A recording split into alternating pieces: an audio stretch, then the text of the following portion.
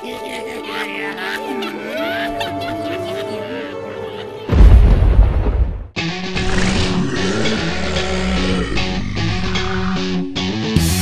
watch much more of this. It's not scary, it's just shit. Paper mache and painted laser rays, gay-ass monsters made of clay. If you want to scream, come scream with me. Scream, shoot, scream, shoot. If you want to scream, come scream with me. Scream, shoot, scream, shoot. What the hell is this supposed to be? Action, romance, or sci-fi comedy? I just don't have fucking time for this shit. Bring on the blood and show me the tits. If you wanna scream, come scream with me. Scream, shoot, screaming, shoot. If you wanna scream, come scream with me.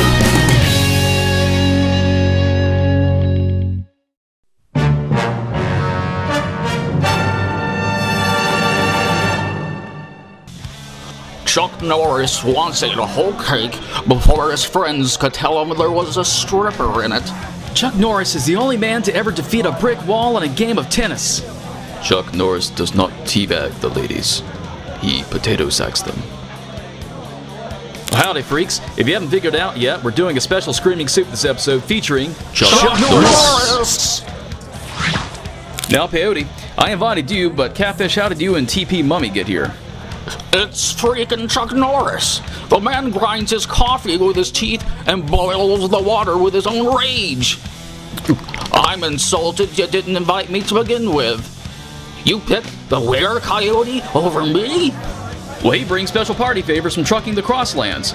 You keep sticking me with your bar tab. A friend in need makes me a friend indeed. And TP Mummy? During my spiritual journeys, I was finally greeted by my animal spirit guide, only to watch Chuck Norris disembowel it with a hunting knife and devour it whole. I've since then followed the path of the lone wolf McQuaid. Anyway, you're probably wondering why we're celebrating an action star since I'm all about reviewing monster movies. But believe it or not, Chuck Norris actually made such a film.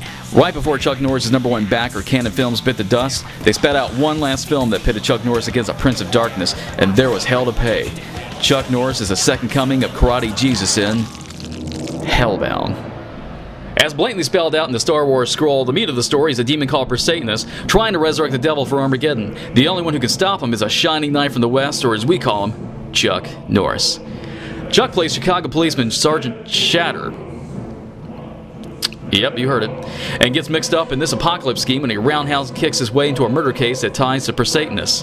Since the victim is a rabbi from Israel, Chuck and his comic relief partner are summoned by the Israel police for questioning. But this is Chuck's world, and he's got to kick someone in the face even if he's half a world away. He finds out Satanus killed the rabbi and is after a scepter that was chopped up after his first failed attempt to call the devil collect in medieval times.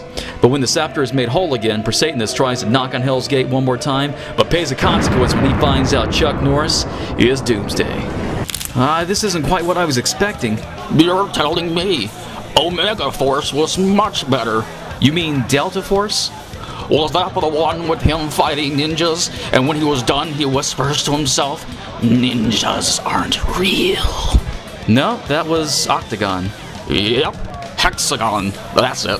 You don't even know what you're talking about. You're not a fan, you just like the Chuck Norris jokes. Whoa, keep that up and you'll be an outside dog. What'd you say to me? You heard me, were-ass. Let's take a look at the sour parts of this film. For starters, I was hoping the whole story could have stayed in the US of A. Something about a demon street fight in Chicago downtown is just appealing to me. I'm thinking dark, rainy, a touch moody, but instead we get a bright Israel town with this goofy-ass family vacation buddy cop music.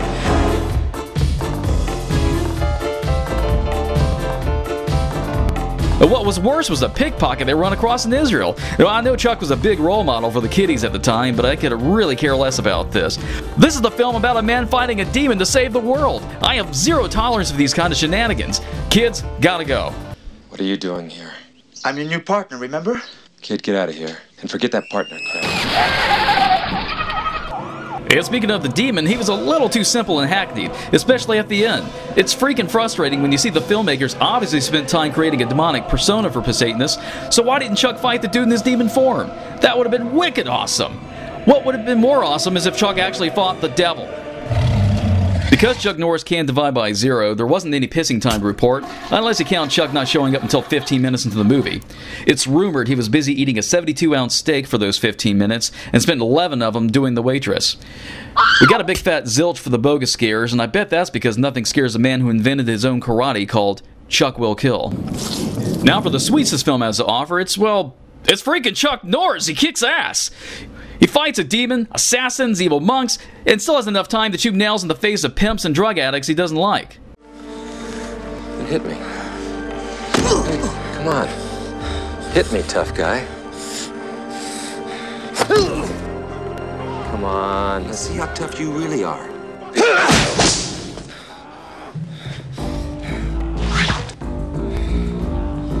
You call that a hit?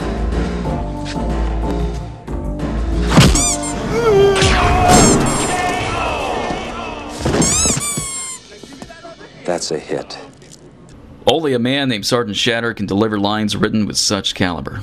For the tally, Hellbound racked up 7 bodies along with some random knights and evil monks who litter the ground for battle aftermath. Surprisingly, though, the body count is mostly other for Satanists, with Chuck's only kills being a few unseen monks and then for Satanist himself. Now, regarding the tit count, we have some pretty ladies to look at, but that's pretty much it. We had to settle for class versus trash. Probably because Chuck Norris only has to look at a woman to impregnate her.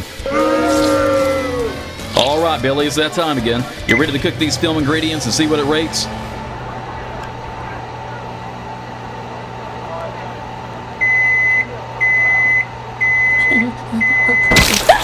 Woo!